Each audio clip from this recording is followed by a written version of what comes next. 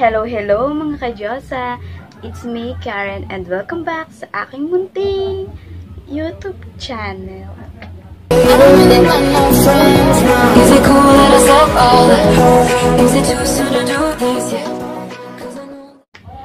Okay, so kaliligo ko lang. Basang-basa pa yung buhok ko.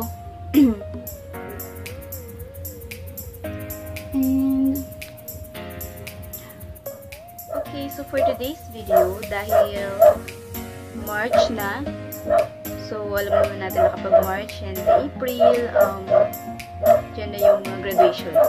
So, gagawin natin ngayon sa video na ito or sa episode na ito ay tuturuan ko kayo or papakitaan ko kayo kung paano mag-makeup for graduation. Suot ko lang itong mahiwag akong headband. Kasi bagong ligo pa lang ako. Ayun, ang basa ko. Okay. Kung ready na kayo, simulan na natin. First, before anything else, so dapat malinis yung ating face. So, for moisturizer, gagamit ako ng aloe vera from Republic. Spray ko lang siya sa face ko. And then, gagamit ako ng brush para lang i-dab siya sa face ko. And then, after nyan, gagamit ako ng sunscreen. Any kind of sunscreen, nahiyang kayo, pwede kayong gumamit. But for me, ang gagamitin ko is etong Pants Daily Whitening Sun Protect Face Sunscreen with SPF 50 PA+++. So, ilalagay ko lang siya, spread ko lang siya sa aking face. And then, spread out lang natin siya all over the face. After nyan, maglalagay tayo ng lip tint sa ating cheek. So, for that, gagamit ako ng Bilena lip gel. I don't know if lip tint gel or lip gel to kasi matagal na siya. So, burado na rin yung kanyang pangalan. Pero Bilena yan. So, pang matagalan na yan. Maglalagay lang tayo sa ating cheek ng konti para lang mamula-mula. Ayan. So, lagay lang tayo dyan. Ang purpose niyan is para tumagal yung blush on sa atin. So, para medyo more natural looking siya. Ayan. Dagdagan lang natin ng konti dahil medyo nakulangan ako. So, after nyan, maglalagay na tayo ng foundation. Fit Me Matte and Poreless ang gagamitin natin from Maybelline. And then, lalagay ko lang siya on the back of my hand. You can use any kind of foundation kung saan kayo hiyang as always. So, ayan. Gagamit tayo ng sponge, wet sponge, and i-spread lang natin siya sa ating face. Gamit yung wet sponge. So, 128 Warm Nude ang aking shade sa Maybelline. And wet sponge ang gagamitin natin para medyo dewy effect lang siya. Sobrang manipis lang. Ayoko kasi ng heavy makeup. So, medyo natural looking lang yung gagawin natin dito. Light makeup lang. Kaya, wet sponge yung ginamit ko para hindi ganun kakapal yung mapupunta na product sa face ko. For the concealer, LA Pro Conceal ang gagamitin natin. And minimal lang din yung ilalagay ko under the eyes. Pwede nyo lagyan nyo na lahat ng blemishes na meron kayo. But since wala naman akong blemishes and breakouts, so sa under the eye lang yung paglalagyan ko. And gumamit lang din ako ng sponge para i-spread siya. After nyan, powder gagamitin natin is Rimmel London Stay Matte in the shade of Translucent. Kukuha lang tayo ng powder brush and then iyon yung ilalagay natin sa ating face. Hindi kasi tayo magbe-bake sa ating face or maglalagay ng powder sa face natin para medyo maganda siyang tignan. So, hindi tayo gagawan. Hindi natin gagawin yun. So, ayan, kumuha lang ako ng brush for the eyes and then yung palette na to is Ecru Squad palette from Detail Makeover and then yung the lightest shade, yun yung lalagay natin sa ating eyes.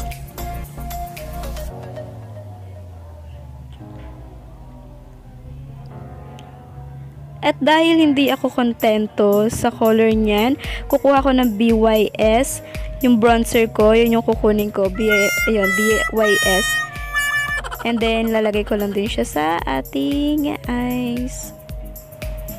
Para magkaroon lang siya ng very, very light na color.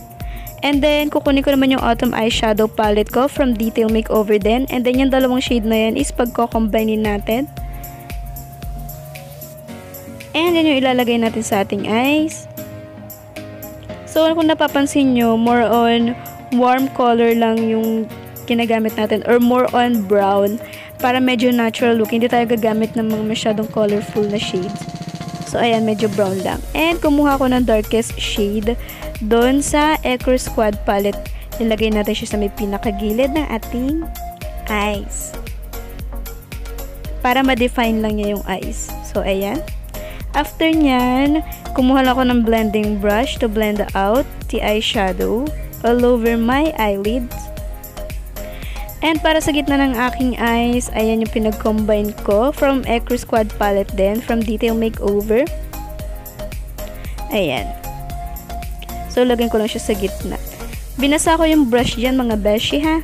And then, yun, shade na opal naman from Autumn Eyeshadow. Dahil medyo nakulangan ako. So, to define my eyes, ayan. Naglagay ako sa medyo gilid. Medyo dark na kasi yung color na yan, opal. And gel liner for my eyes, ayan. Para lang kapag naglagay tayo ng falsies, hindi siya pangit tignan if ever na magkaroon ng bakante or hindi natin siya maidikit ng maayos dun sa pinaka true lashes natin.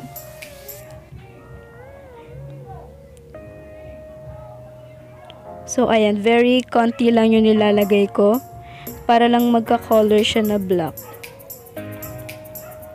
After nyan, curl lash naman. So, i-curl lang natin ang ating lashes. Manipis lang ang aking lashes. After nyan, Hyper Curl Mascara from Maybelline naman ang ginamit ko for mascara. And, ayan, yung ilalagay natin sa ating face na falsies. I-bend nyo siya. I-ganon gawin nyo pagka before nyo siya ilagay sa eyes nyo para hindi kayo mahirapan.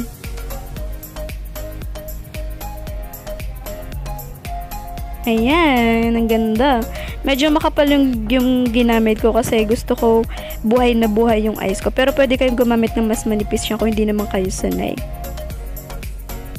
After nyan, kukuha naman tayo ng eyebrow product. Ayan, LA Brow Pomade ang gagamitin ko para sa ating kilay. And then, kumuha lang ako ng eyebrow brush with spoolie para yun yung gagamitin ko for my eyebrow. And hindi natin lilinisan, mga ka-dyosa, yung ating eyebrow, ha. Hindi tayo gagamit ng concealer para linisin yung ating eyebrow. So, para medyo magmukha siyang natural looking pa din. Kasi pag ginamitan natin siya ng concealer, ma-highlight siya masyado and magiging on fleek yung ating kilay. So, after nyan, dyan naman tayo sa blush on. So, ang ginamit ko is Shawill number 2. Nude number 2. And then, yung nasa gitnang shade, yung gagamitin natin. Ayan, Nude number 2. Ayan, yung sa gitna. And then, kumuha lang ako ng blush brush para yun yung ilagay natin. Kapag medyo nakulangan kayo sa blush nyo, dab-dab lang pala yung gagawin nyo, ha. And then, kapag nakulangan kayo, pwede nyo naman medyo i-dark. Kuha kayo ng darker shade ng blush on. And then, yun yung ilagay nyo. Konti lang. Para lang mabuhay yung cheek nyo. And then, after nyan, kukuhain ko ulit yung aking BYS na bronzer at magna-nose line ako. Hindi tayo magbo-bronzer sa face or hindi tayo magko-contour. Yung nose line lang yung gagawin natin para medyo maganda lang tignan kasi wala tayong ilong. So, then, kinuha ko lang yung brush kanina na ginamit ko for my eyeshadow and then nilagay ko siya sa ilalim ng eyes ko para ma-define lang siya. May konting brown lang. So, ayan, kumuha ko ng ganyang klase ng brush. And then, gagamit tayo ng highlighter from Detail ulit. So, ayan, kukunin ko yung highlighter nila. And then, maglalagay tayo sa inner part ng ating eyes para maging fresh looking or buhay na buhay yung ating mata. And then, kumuha ko nitong highlighter from Vice Cosmetics in the shade of Shimmering. So, ayan yung gagamitin natin para ilagay sa ating highest point ng ating face to highlight. And kumuha lang ulit ako ng powder na ginamit natin kanina, yung Rimmel. Dahil oily face ang inyong ka-dyosa, so ayan, dinab ko lang ulit siya ng powder brush para lang mawala yung pagka-oily. So dapat talaga sa akin nagbe-bake ng face. After nyan, sa lipstick na tayo, gumamit ako ng Wet n Wild in the shade of In the Flesh. Pero kita nyo naman, dry na dry yung lips ko ngayong araw na ito. So, konti lang yung ilalagay ko nito. Ayoko sana mag-lipstick pero no choice. So, ayan. And then, in-spread out ko lang siya using my lip brush. And dahil medyo mukhang pinkish masyado yung dating para sa akin, and pangit yung tingnan, so, kumuha ako ng Bilena liquid lipstick in the shade of Juno. Ayan. So, yun yung gagamitin natin. Dadagdagan lang natin yung lipstick natin ng very light lang para hindi lang siya super duper pink. Ayan. Pangit talaga ng lips ko ngayon. Nakakainis. Pero wala tayong magagawa. And that's it. So, dito kumuha na ako ng setting spray for finale. So, ayan, i-spray lang natin siya. L'Oreal Infallible yan. Setting spray. So, ayan. Spray lang natin siya. And then, gagamit lang tayo ng powder brush para i-dab sa ating face. Tapos na. This is our final look. Ito yung ating final look. Tapos na tayo. And, yan. Ready ka na for graduation. At binabati ko nga pala yung mga gagraduate ngayong taon.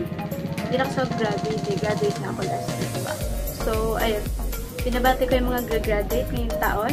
Pagpatuloy nyo lang yan. So, ayun lamang. Before mag-end itong ating video, as usual, please do subscribe to my channel and click the bell button below para ma-notify kayo if ever na meron ako mga bagong upload na videos na maaaring makatulong sa inyo. And that's it. Thank you for watching and see you sa aking next video. Bye-bye!